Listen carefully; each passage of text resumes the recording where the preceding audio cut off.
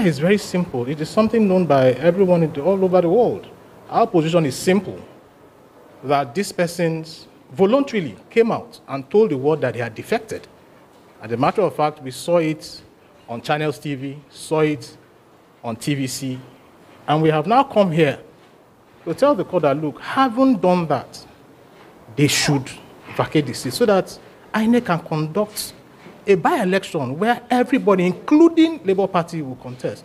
Furthermore, at the Federal High Court in Abuja, they deposed to an affidavit reflecting the fact that they have defected.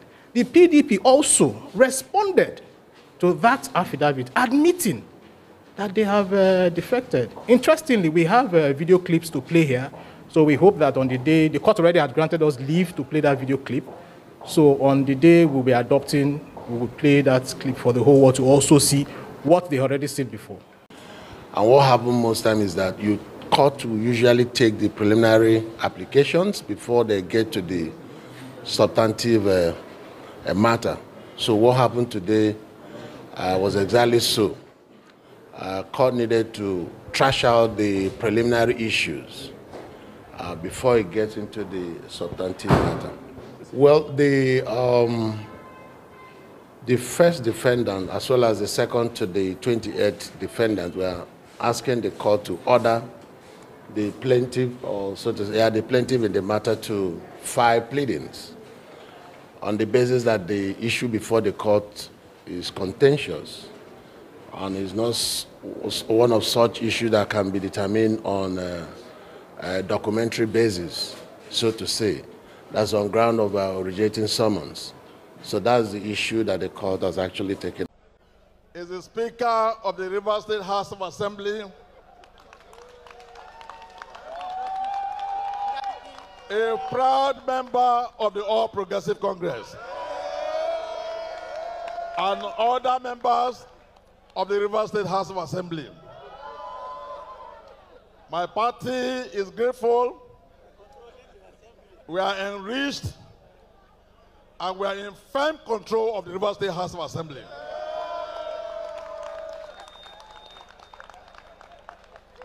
Let me use this opportunity to thank my brother and my friend, His Excellency, yes, on weekend.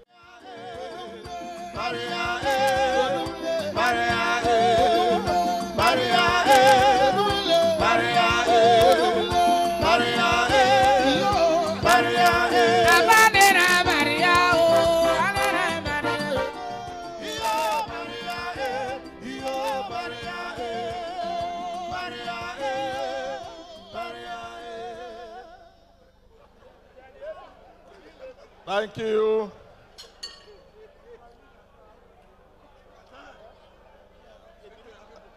The former governor of Rivers State,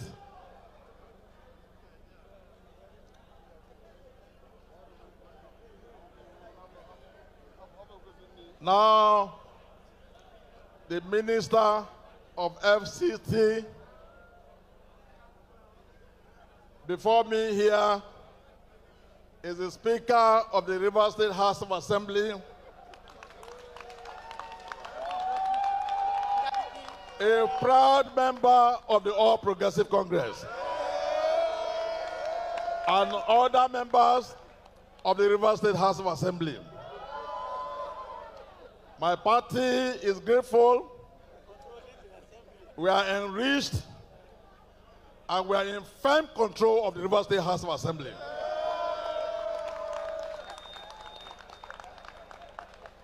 Let me use this opportunity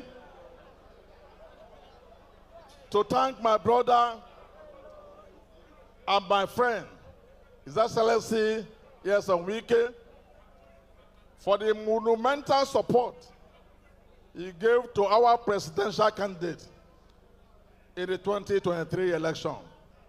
Honorable Minister, we thank you for your support and we value your support. And I want to say, here as a member of the National Working Committee of our great party, we do not take your support for granted. We will continue to work with you we will continue to partner with you, and our president, the performing president of the Federal Republic of Nigeria, President Bola Ahmed Tinubu, will continue to hold you and work with you. For us in the All Progressive Congress, our coming to this place this afternoon is not about a political party. Yesterday, my brother paid me a very, very important visit in my village, and I remain grateful to you for that visit.